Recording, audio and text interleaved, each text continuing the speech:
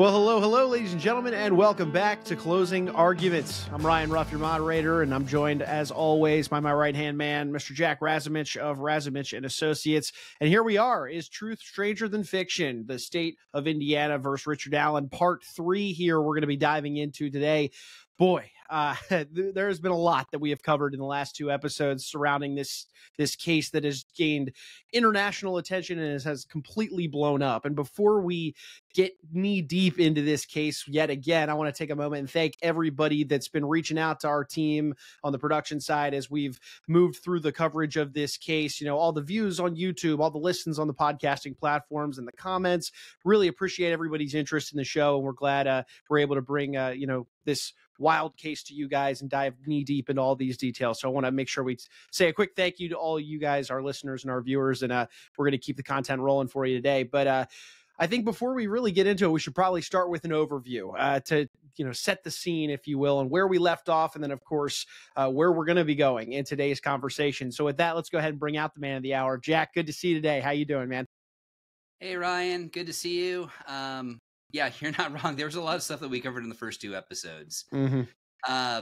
To hit the high points for those of you who are joining us now, in the first episode of the series, we covered effectively the background of the Richard Allen case, leading up to the circumstances surrounding Richard Allen's arrest. We ended with the fact that the defense team, or the defense team at the time, filed a 136-page motion referred to as a Franks brief.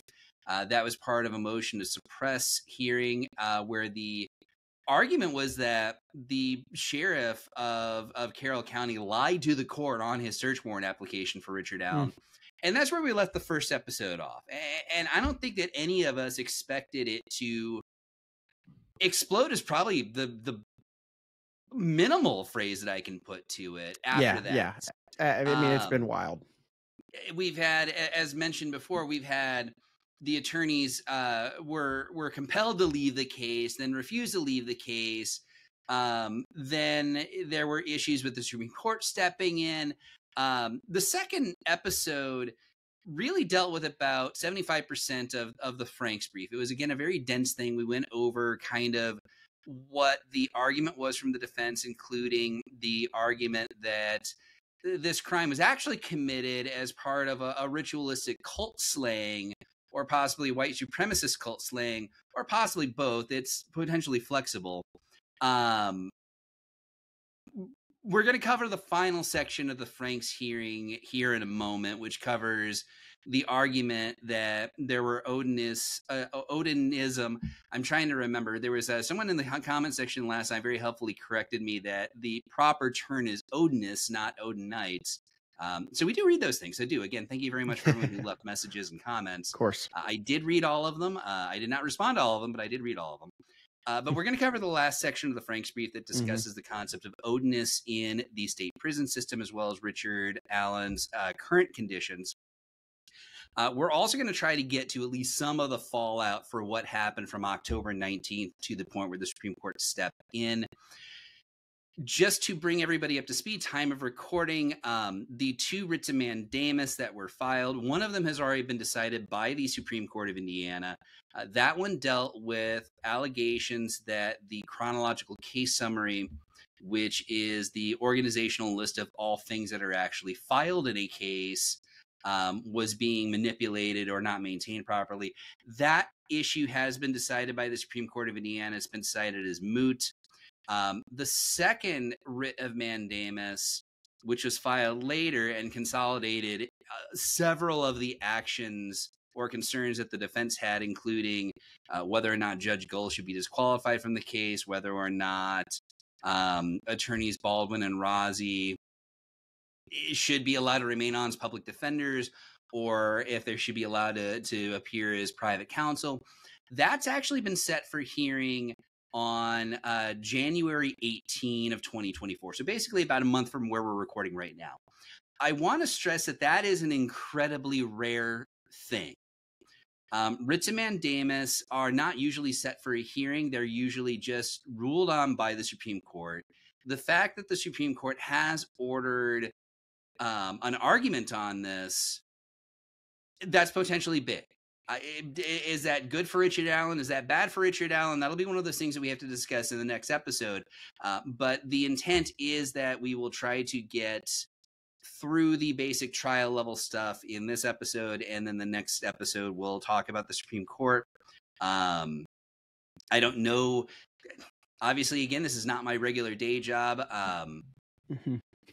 I don't know that we'll actually have a decision or even the arguments from the Supreme Court by the time we film the next episode. We will, of course, keep everybody in the loop as best we can on this.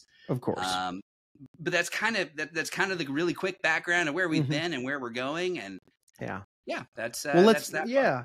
Well, let's dig back into what we had, where we had kind of left off. And that was really that final section of the Frank's brief, really surrounding this idea of Odinism that's happening within the prison system. So talk to us about Richard Allison's custody arrangements and where that leads us into this whole idea of Odinism in prison and the curveball that is this variable in this case. Sure. So on November 3rd, 2022, which is about 5 days after Richard Allen was charged with these murders, the sheriff of Carroll County filed a motion with the court, which was still at that point in time being overseen by Judge Denier. Judge Gull had not officially been appointed the special judge yet. But what Sheriff Liggett argued was that he could not provide security or protection for Richard Allen in the Carroll County Jail. One of the things that a sheriff can do, sheriffs are constitutionally mandated to maintain the county jails. And because they are constitutionally required to maintain the jails, if they believe there is a security risk to their jail, they can ask that the court transfer an inmate out of their jail into another facility, most commonly the Indiana Department of Corrections, while they're awaiting trial for a variety of security reasons. And that's what ended up happening here. And Richard Allen was ended up being transported from the Carroll County Jail to the Westville Correctional Facility, which is a state-owned Department of Corrections prison in LaPorte County, Indiana. LaPorte County, Indiana is in the very, very northern part of the state. It shares a border with both Lake Michigan and Michigan State proper. So that's where they ended up moving him. This is kind of a bit of a big thing to let everyone who's listening know. People tend to use jail and prison as interchangeable terms. That's not actually correct. Jails are run by the county. That's where people who are awaiting trial are held. Prisons are run by the state of Indiana. That's where you go if you've actually been convicted of a crime that would send you to prison, which in Indiana would be a felony. At the Westville Correctional Facility, Richard Allen is in protective segregation. That means that he is confined to a cell 23 hours out of every day. He's only allowed 1 hour out of every 24 out for exercise, religious instruction, eating, showering. Otherwise, he's maintained in his cell. And these cells aren't large. There may be, I think 8 by 10, I think is roughly the size of the cell. In administrative segregation, you aren't given a cushion or a futon in a lot of these things. You're basically sleeping on a concrete block. You have a metal toilet that has a water fountain attached to the top of it. It's someplace to spend 23 hours of your day. Sheesh. Yeah, this is your world. If you're in this type of segregation, this is what Richard Allen has been dealing with since November of 2022, almost more than a year at this point. More than a year. These have been his living situations, as you can imagine. That has not had a very good effect on his mental or even physical health, which is one of the things that his attorneys were arguing when they were attempting to have him moved at varying points in time. So that's kind of a little bit of the background on the situation he's in. And it was made more unpleasant for him by the fact that if Alan's attorneys are correct, the people who are responsible for these murders actually appear to be guarding him.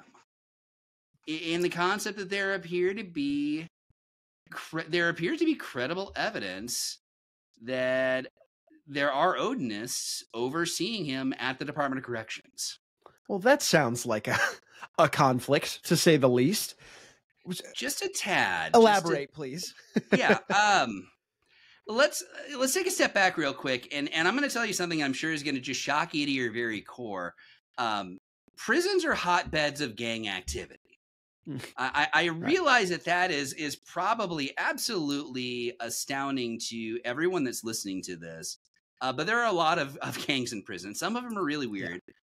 Yeah. We actually, I kid you not, we just did a deposition about a month ago with an Indiana State trooper who worked in the state gang task force. He told me one of the newer prison gangs that have shown up in southern Indiana is calling itself the Insane Clown Disciples. They cross the border with Indiana and Kentucky. This is the wackiness that we bring to you by subscribing and following the show, the Insane Clown Disciples. So Alan's in prison. He's being guarded by those linked to Odinism. How so? Right.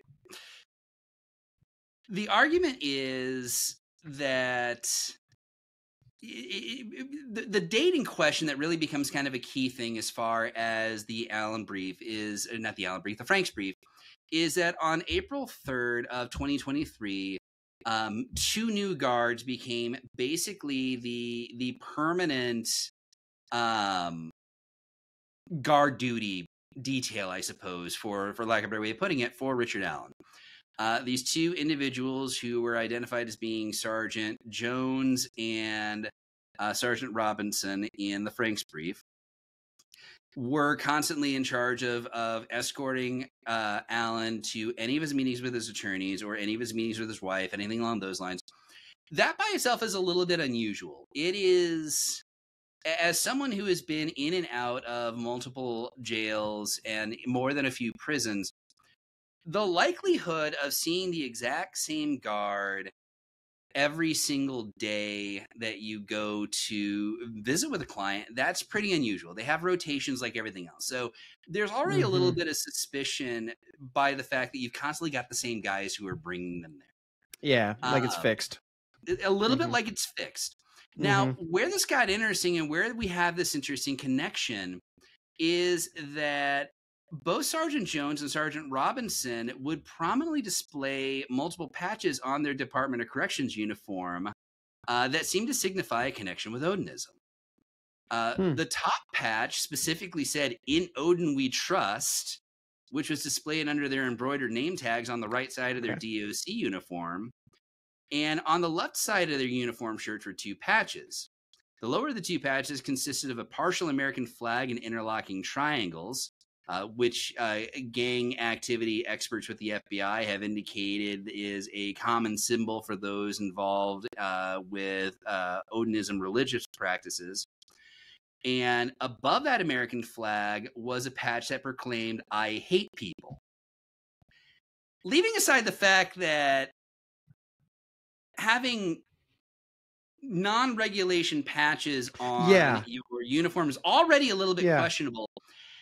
Having prison guards wearing patches that say things like, "I hate people," not really a comforting thing under the best of circumstances. Yeah, I mean, I get that the position's a prison guard, but at the same time, how is that passing uniform inspection, shall we say? But, well, Jack, okay, I mean, this is a very interesting tidbit of information. So what is Allen's attorneys? What do they do with that?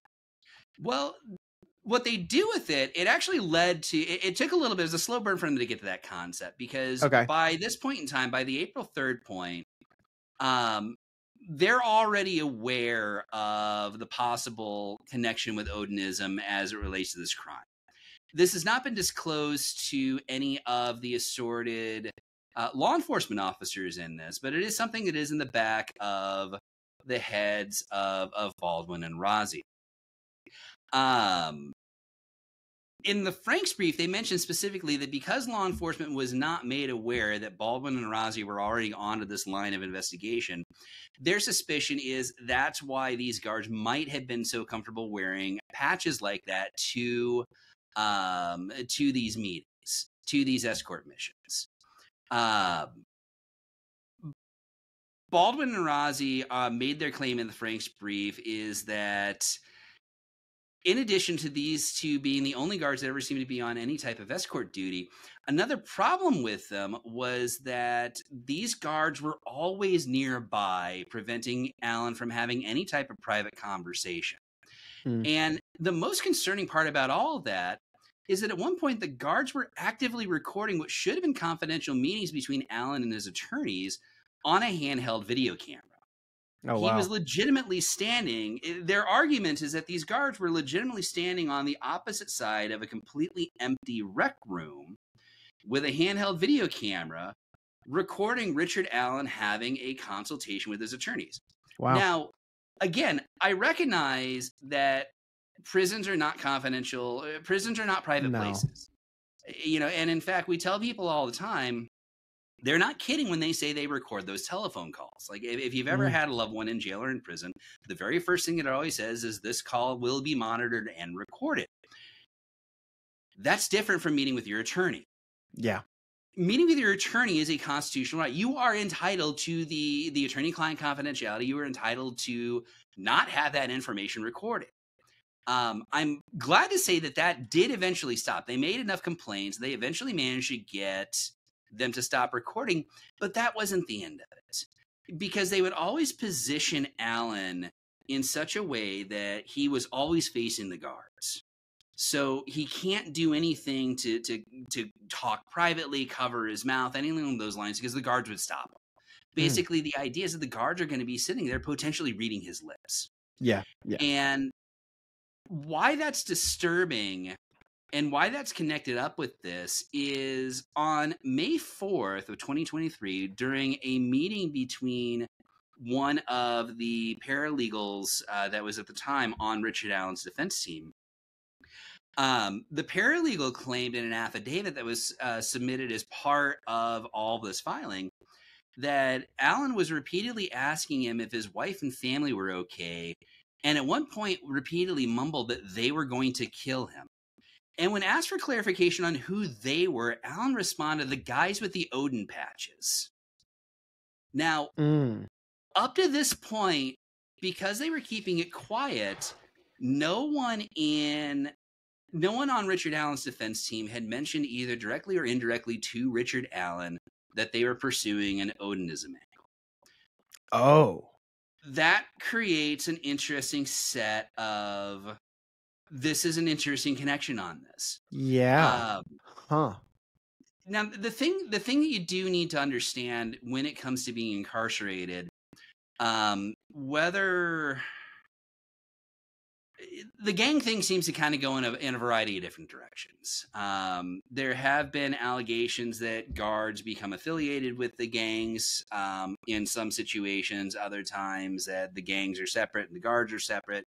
One thing that does happen is all these guys do talk to each other. So it is possible. I am not saying that these guards directly threatened Richard Allen. It is possible that if these are two of the primary people that he has connections with on a 23-1 basis, it is a distinct possibility that at some point in time he would point out the patches and just ask them, "Hey, what are those?" And they could have told him these are Odinist patches and explain them, and that could have been how that connection was there. So the fact that Allen, who is sick both physically and mentally, is now kind of saying the guys of the Odin patches are saying they're going to kill him. Again, it definitely starts raising that coincidence flag. Sure. It's like, does it hold weight? Like this is tricky.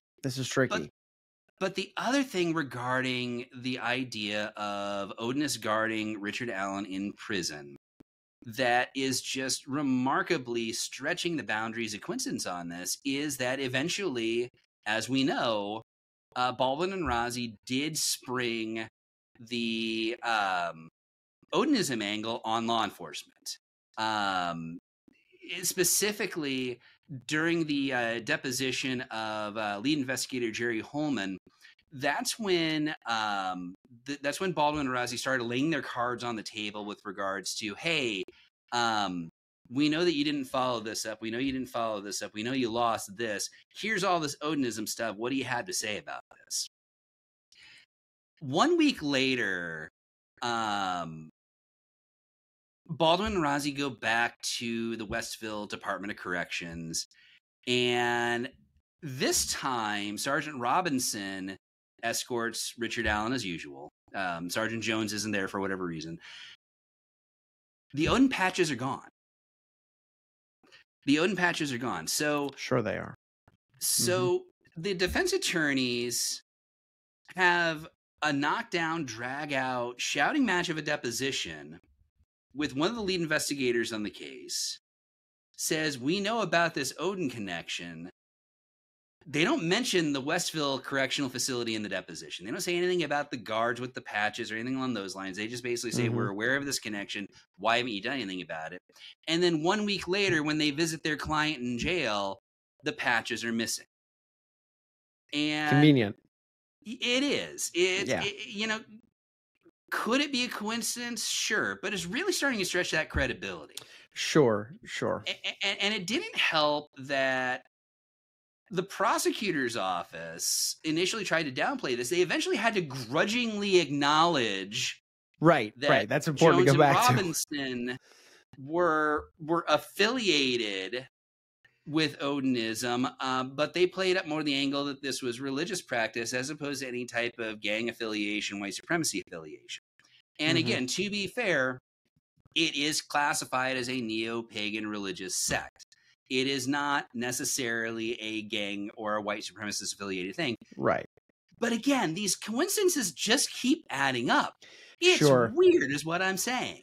So let me ask you this though, Jack, to kind of like play devil's advocate for a moment. If we flip the coin and we look back at Richard Allen, there is one big thing that's kind of too important to not acknowledge. And that is Richard Allen did have a confession at some point in time. So while yes, we've got all these coincidences adding up over here in Allen's favor and his defense's favor, what say you to the confession? Because I mean, look, that's a pretty big element at play going on here. What do you have to say to that? The confession is definitely the strongest post-arrest evidence that the state has. After being transferred to the Westville Correctional Facility, Allen did make telephone calls to both his mother and his wife, where it is alleged that he admitted to killing the girls. That's a pretty big thing. Very. There is a difference, and we may or may not have alluded to this way back in the first episode. If I didn't, we'll do this now. There's a difference when it comes to confessions between the admissibility of a confession and the weight to be given to that confession. It's the same as any other evidence. Admissibility simply means that the appropriate boxes have been checked to consider it to be legally permitted to put this evidence before a jury. Juries can determine what weight they want to give to this evidence. So, for example, a confession that meets the legal standard of admissibility, it is voluntary in the concept that it hasn't been physically beaten out of a suspect. That represents the concept of a legally admissible confession. But if the investigator is in the interrogation room lying or implying things that aren't true, or says, you just tell us what we want to know, we'll take you out for ice cream. Now that comes down to the issue of is it a reliable confession?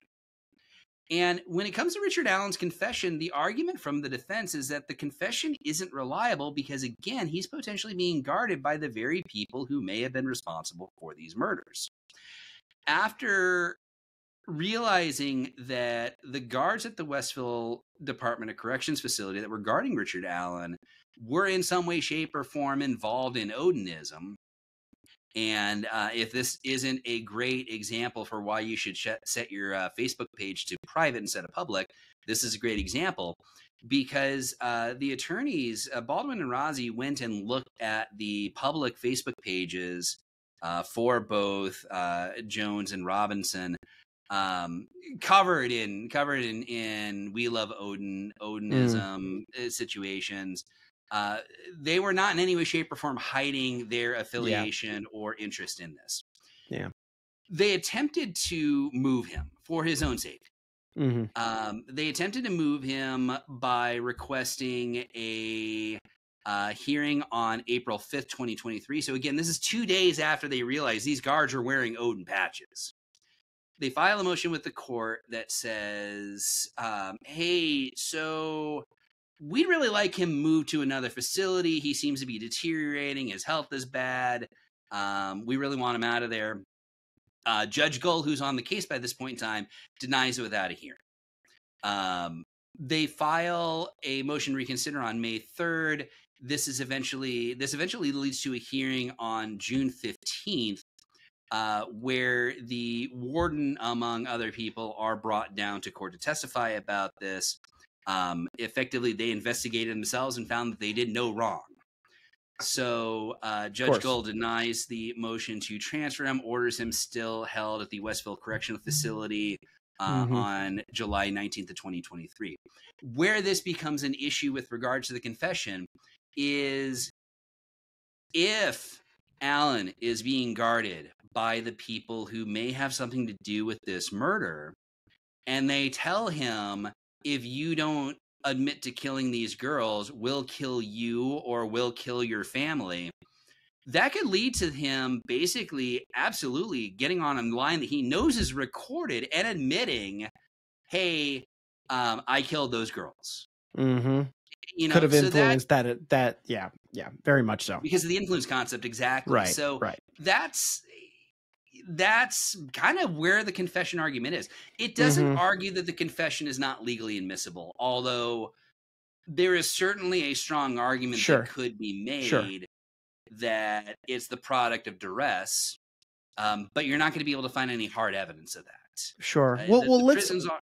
Let's double click into this for just a moment, because okay, so if it was an Odinistic killing, why Richard Allen? What's his involvement? Was he just wrong place, wrong time kind of guy? Why him here?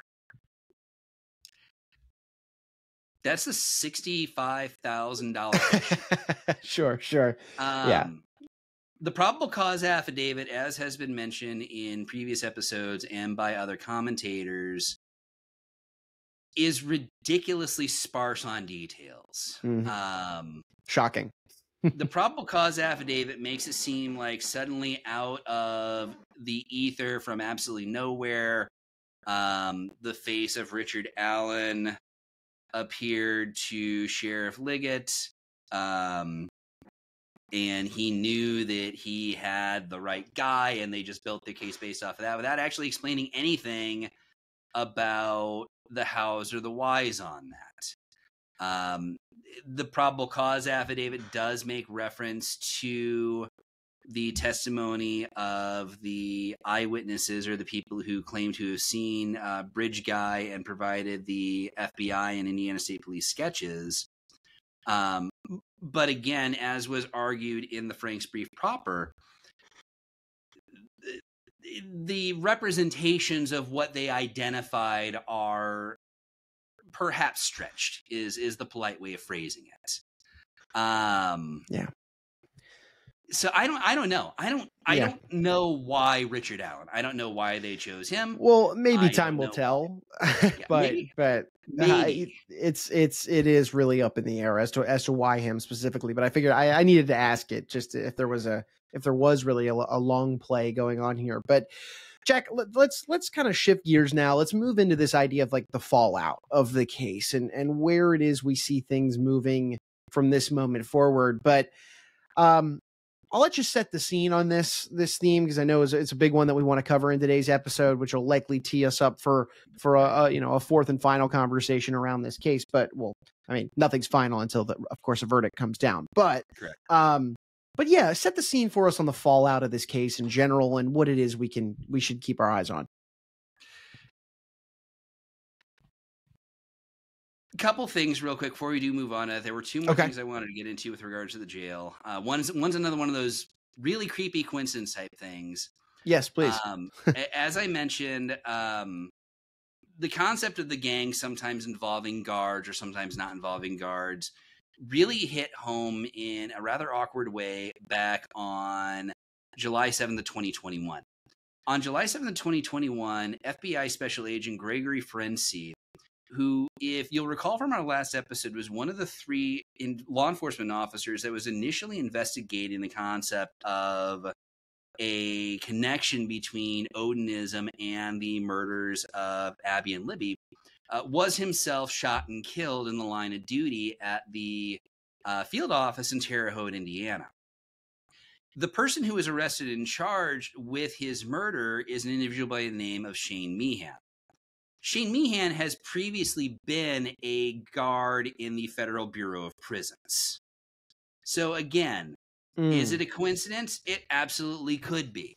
But again, like, you get so many of those coincidences that start stacking up. Yeah, there's a lot of coincidences going on here, man. Jeez.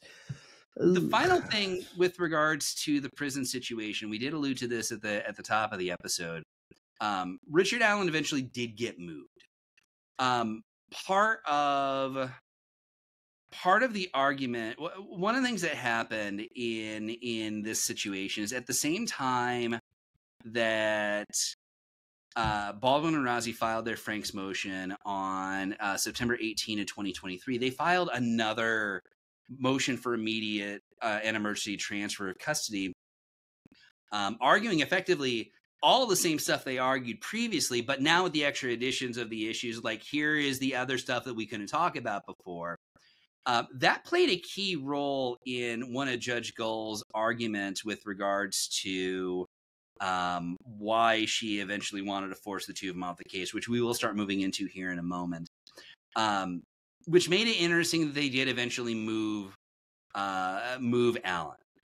Back on December 7th of this year, so just a couple weeks ago, the Department of Corrections, through the Attorney General of Indiana, notified the court that they were moving Allen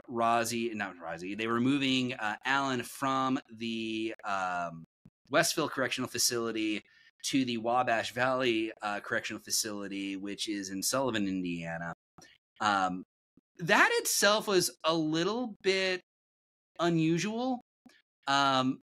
Normally there does need to be a notice, there does need to be a hearing that's attached to it that says, hey, we want to move him out of this facility and this is why. For the DOC to basically just step in and say, hey, we're moving him, what are you going to do about it? Does stuff like that happen? Sure. But again, this is a high enough profile case that these things, really at this point in time, everyone should know not to do these things without crossing your T's and dotting your I's. It's going to be examined by somebody. Of course. It also heavily undercuts one of Judge Gull's arguments for why Baldwin and Rozzi needed to be removed from the case, which is they were making demonstrably false claims about the Department of Corrections because, lo and behold, the DOC basically says, like, we're moving them. We're not really giving you a good reason for it, but we are moving them. So, has his condition improved in Wabash Correctional? Probably hard for it to have gotten worse, to be perfectly honest. Sure. I have not heard any updates on his condition since moving down there. With regards to the fallout, as you can imagine, this was if there was interest in the case before, there was 10 times as much interest after the Franks motion got filed. Again, as we talked about before, a Franks motion is basically tossing a live grenade into a courtroom. You have accused a law enforcement officer of deliberately lying to a judge. You can't walk something like that back. No. And you add in the concept that they presented a theory of the case that we've spent now 2.5 episodes going over. Right. Clearly, there's enough to That's, talk about there. yeah, that You know? sounds like it was out of like a Hollywood writer's room. Oh yeah, very much so. All of a sudden that was huge interest, and they knew what they were doing. They definitely took control of the narrative back, because when they filed their motion on September 18, they file it at like 2:00 in the morning. Indiana has an electronic filing system. The exact time, right down to the second that something is filed, gets recorded by the electronic machine when it gets there. Even if the court is closed and does not see it until the next business day, by filing it electronically, like, it creates the timestamp. It says, this is when this was filed. This is how we're playing with this. So they filed their motion at 2 a.m. because that gave the greatest amount of lead time between the clerks effectively kicking their computer on first thing in the morning and someone being able to grab this.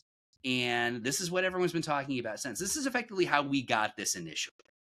Redditors or other people online who were paying very close attention in this case saw that this motion had been filed, saw the supporting brief, and by hook or by crook, I'm not entirely sure how Reddit does anything, and I'm probably happier that way. Someone grabbed the Franks brief, and it was all over the internet at that point in time. And that's what really regained control of the narrative on this. And as you can imagine, this did not sit well with Judge Gull.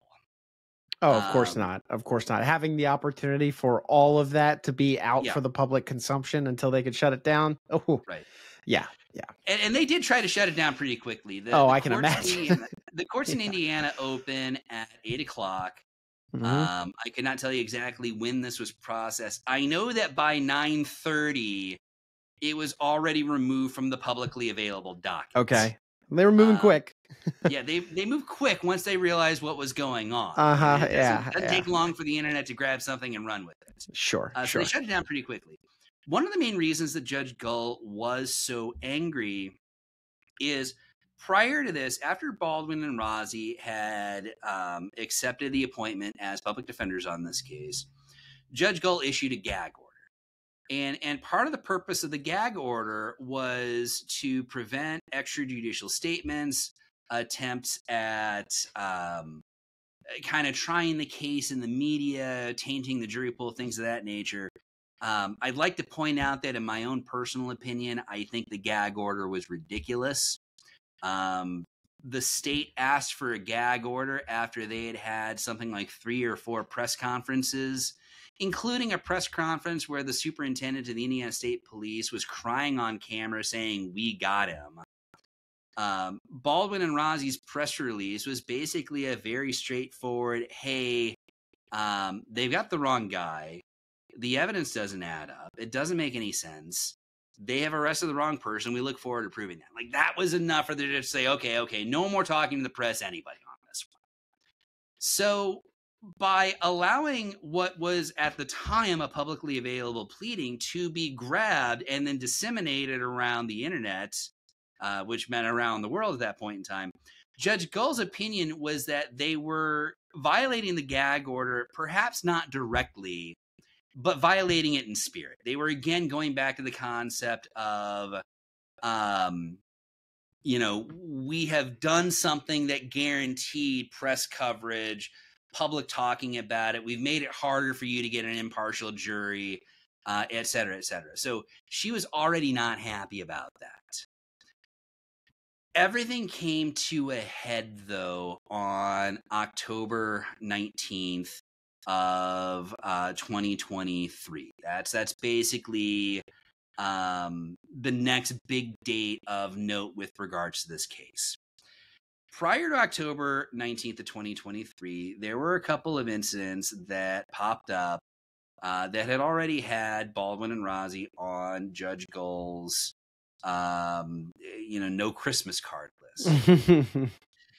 The first was something that was kind of inadvertent.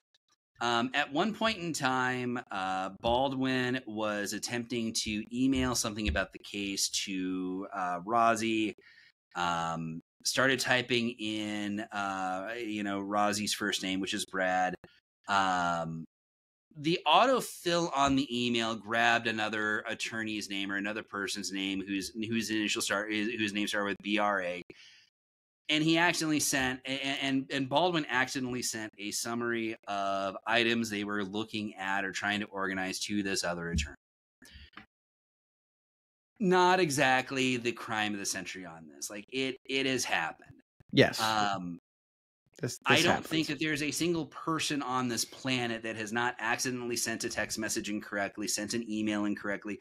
Almost all attorney email signature bars specifically say this is intended for this recipient. If you're not this recipient, we're sorry, please delete this. It is a thing that happens. We literally got a text message this morning from someone who wanted to know what time dinner was. It wasn't from one of our clients, I assure you that one. But it happens. Like that happens. Yeah, stuff it's like human nature. It's human nature. Fat thumbs. But they were...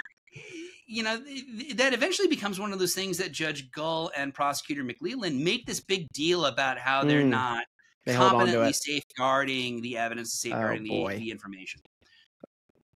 The worst thing that happens, though, is that sometime in...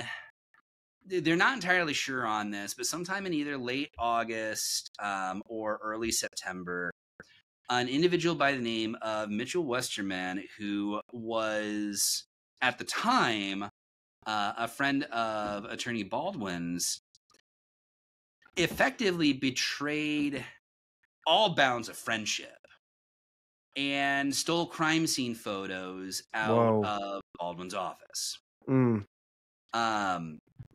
Not cool.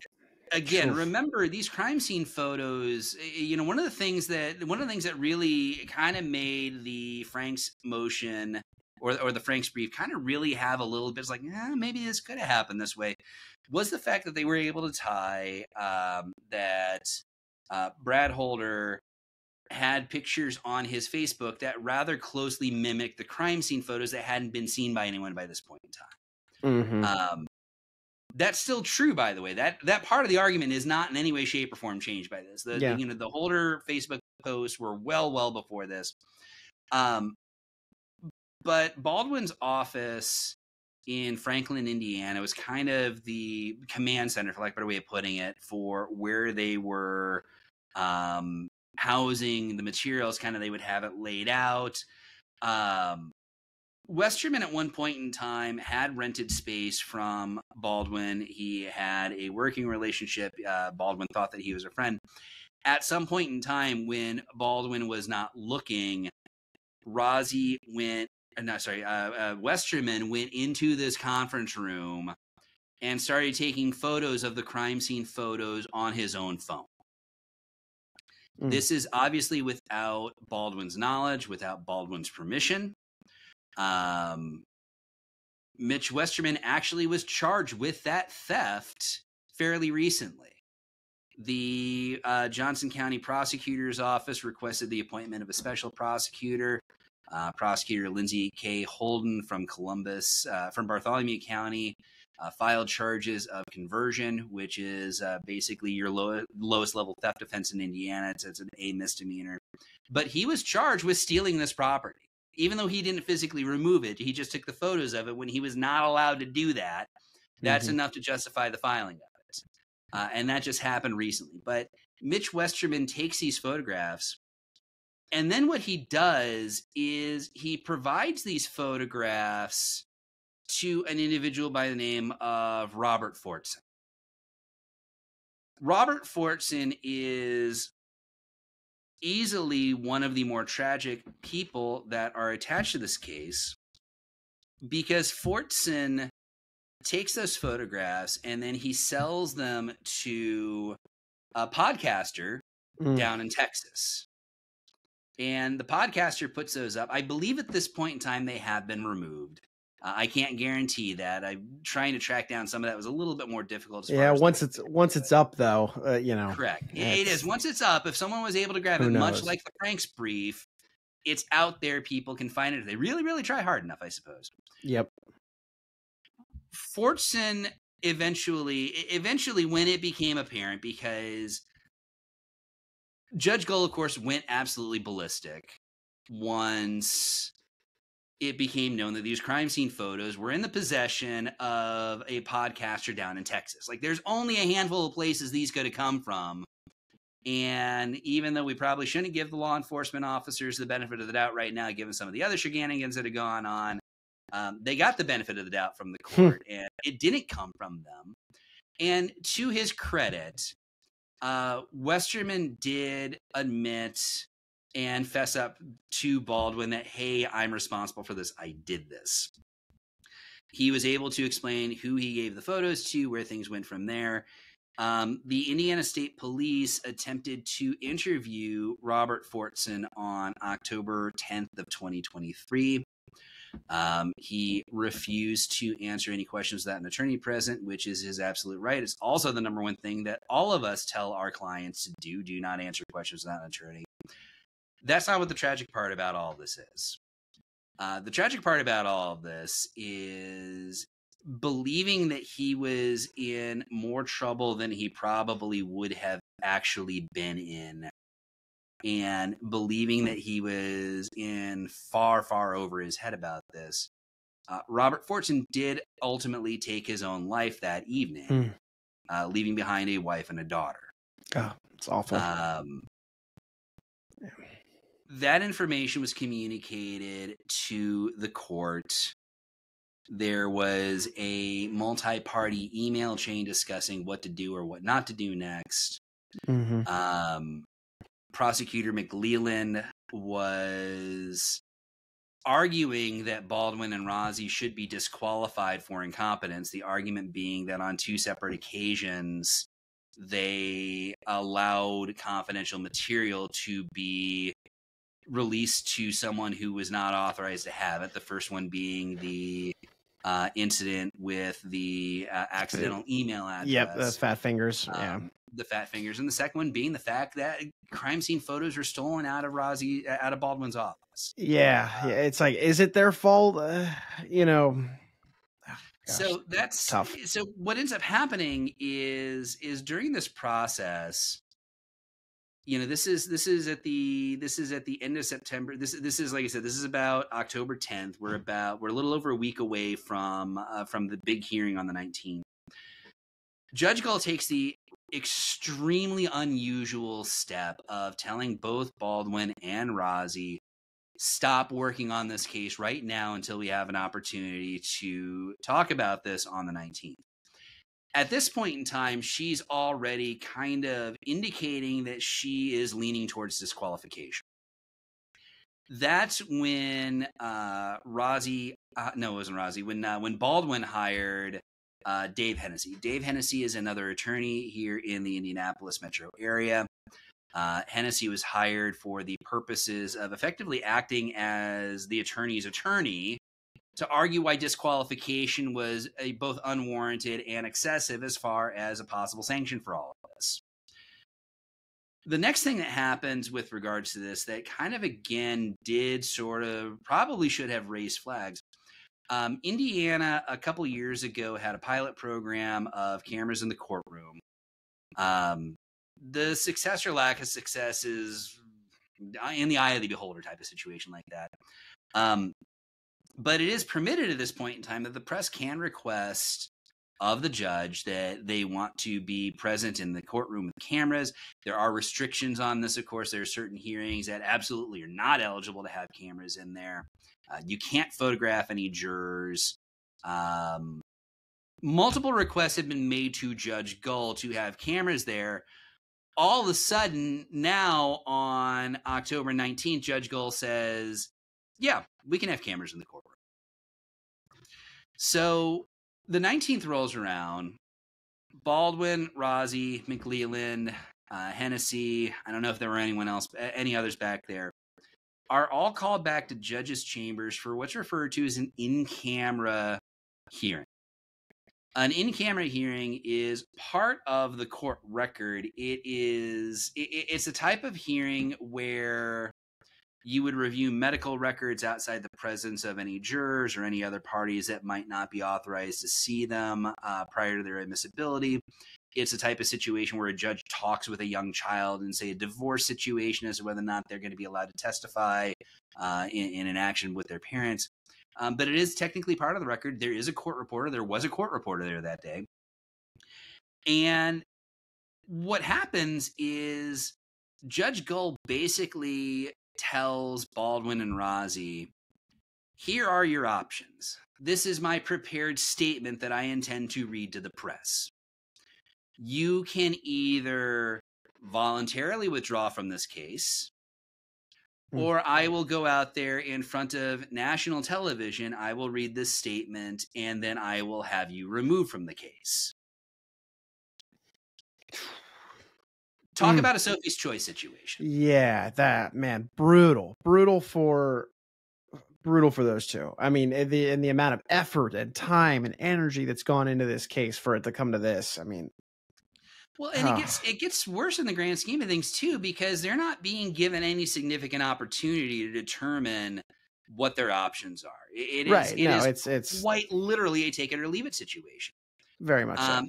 They don't have much of an opportunity to have a meaningful consultation with Richard Allen, who was transported. He was not taken back to judges' chambers. There were security concerns with that for obvious reasons. But they have to kind of rapidly have this very fast meeting with him about a very big meeting. Exactly. I mean, and what ended up happening at that point in time is Baldwin and Rozzi did agree to withdraw from the case at that time because, in their opinion, it would have been detrimental to Richard Allen's defense for them to remain on the case. Or no, not to remain on the case. Let me strike that. Let me back that up for a second. It would have been detrimental for Judge Gull to go on national television, dress his attorneys down, and then order them off of the case. Mm-hmm. That took some control of the narrative back, because what ended up happening is, again, remember the Franks brief gets filed back on September 18. We're now at October 19. So there's been a full month of people talking about the arguments that Baldwin and Rozzi had made. Baldwin and Rozzi withdrawing from the case had an immediate effect by causing a good chunk of the public to say, it's like, oh, yeah, they're rats deserting a sinking ship. They knew this was a bunk argument. They knew this was going to be something that they would just not really get. It wasn't going anywhere, so they decided to get out while the getting was good. Mm-hmm.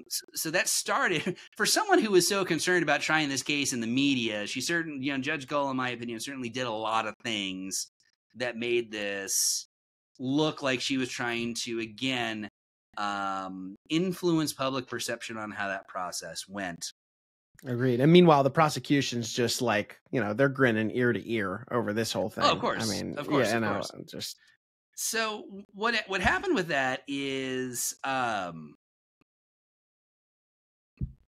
neither when the actual hearing happened on the 19th, because, and this is all happening back in judges' chambers. It's recorded. It is part of the official record, but this is all happening back in chambers. When the judge goes out to address the courtroom, Baldwin and Rozzi don't go out with her. In chambers, Baldwin orally moves to withdraw based off of Judge Gull putting him in the position of doing that.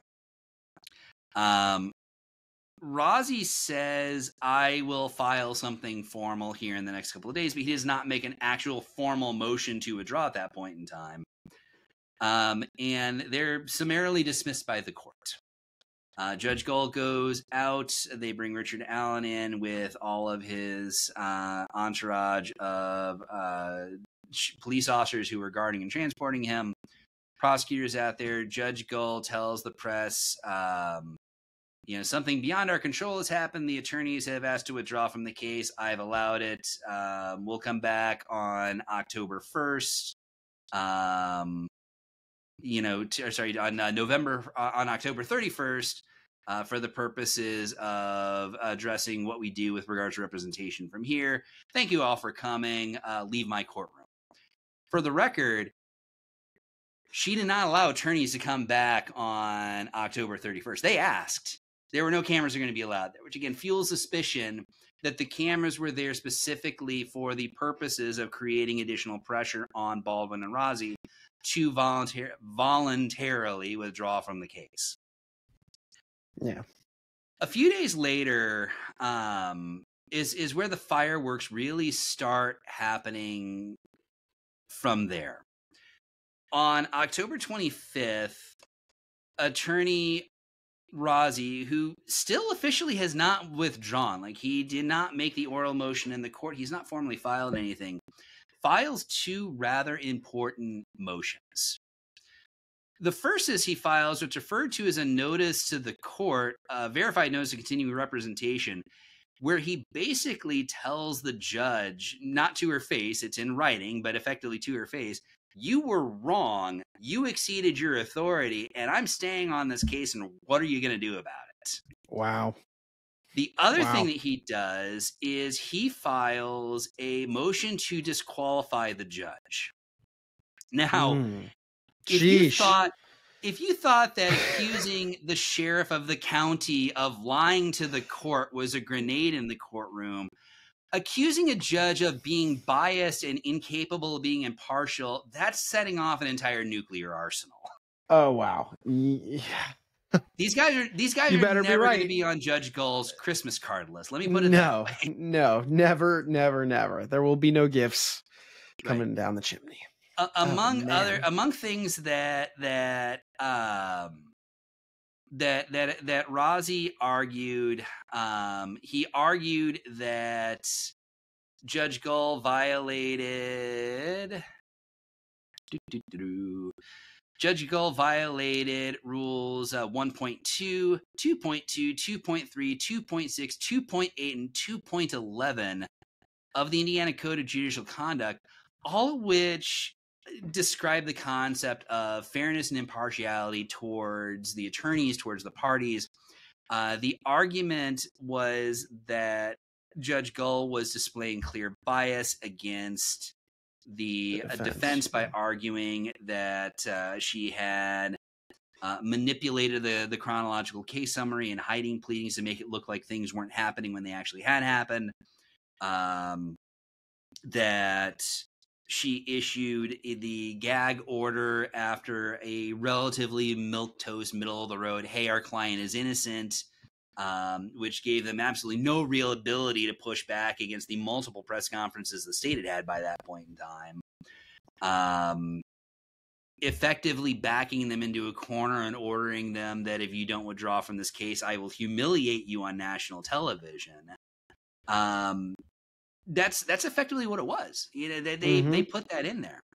Now here's what you need to know about judges. Tread carefully, Jack. Yeah, thanks. They don't like being called out like that. Of course not. And to her credit, Judge Gull took probably the most professional approach to the situation that she could, which was to effectively say, we note that the court knows that this has been filed. However, this is no longer the attorney on the case. Therefore, we're not doing anything. Basically, the response back is like, what's that? Is someone talking? I don't hear anyone because there's no one on this case. So we've now got a major tit for tat going between the judges. Oh, yeah. Between the judge and the attorney, mm-hmm. Which comes to a bigger head on Halloween. Great night for it. One of the things that is argued, that will be argued with regards to the writ of mandamus, as well as in Baldwin and Rozzi's motions to stay on the case, is that Richard Allen has the right to the counsel of his choosing. That is technically correct. There are a handful of exceptions to this. There are rules that do kind of cover those things, but generally speaking, you are allowed the attorney of your choice if you can afford them. You are not inherently entitled to a specific public defender. So the plan that Baldwin and Rozzi had was to file what are referred to as pro bono appearances. Pro bono is basically free. They're alleging, hey, we're entering into this case as private attorneys. You don't have to pay us. Richard Allen wants us on this case. We're back, baby. That went over like a lead balloon. Of course. They showed up by this point in time. Richard Allen's new public defenders had been appointed to represent him. Judge Gull grabbed 2 public defenders from Allen County, which is where her courtroom is out of, permanently. Again, she's a special judge on this case, so she grabs 2 of her public defenders, assigns them the case. So on someone on home turf. Someone on home turf. So, the court starts and, Richard Allen's got 4 attorneys lined up. 2 were appointed by the court, 2 filed pro bono appearances. Again, Judge Gull's not happy about this. No, of course not. And Judge Gull effectively says, I find Andrew Baldwin and Bradley Rozzi to be incompetent, and I will not allow them to represent you no matter how much you want. That is technically one of the things that a judge can do to disqualify someone. If a judge finds that a particular attorney is not competent or not qualified to represent a particular type of situation, the judge can disqualify them. So, for example, if you hired someone who is literally fresh out of law school to represent you on a death penalty case, even if you hired that person and paid the money, the court still has the authority to step in and say, this guy's been an attorney for like 2 weeks. You're not doing a death penalty case. That is something that the court does have the ability to do. And that's what that's what Judge Gull decided to do in this situation. Is she just, from the bench, said, I find these 2 attorneys to be incompetent and unqualified, and they are not allowed to represent. And then the Supreme Court stepped in. So, oh boy. We'll definitely get to that on the next concept. The original action... The first original action regarding the CCS had already been filed by this point in time. The second original action was filed after this. That's the one that dealt with whether or not the court had the authority to throw them off if the court acted improperly and should be allowed to remain on the case. And that's the one that's set for hearing on January 18. And so here we are. I mean, we're talking about a date that's a month out from when we're sitting down to record this, Jack. Obviously, I mean, there's been fireworks at every twist and turn of this case, from the original crime itself to the Odinism that's that variable that's come into play, to the cracks in the prosecution's case, to the way the judges I mean, there has just been a lot. That's a lot to digest. Hence why it's taken us 4 episodes to get into, what will now be a 4th episode to get into it. But man, just a lot to unpack. So, why don't kind of my final summation question then to you, Jack, is if you were to set the scene on what we're going to tackle here in our 4th and final episode, or at least I keep saying that word final, but nothing's final until we truly reach a verdict on the state of Indiana versus Richard Allen. I think you're being ambitious on the concept. Yeah, maybe I am. This is not an episode of Law and Order. I got to keep reminding myself that, even though it sometimes feels like it. Depending on what the Supreme Court ultimately decides, there might be. I anticipate the next episode will probably discuss what the original actions were, what the issues the court was looking at, and the maneuvering with that. To set the stage for the argument, we do have a full trial calendar next month. We will try to film as quickly as we're able to, while taking into account our fiduciary responsibilities, people that we are helping right now. Of course. I don't know that we'll be able to film before the court hears oral arguments. I can virtually guarantee that the next episode will be done before the court issues an order.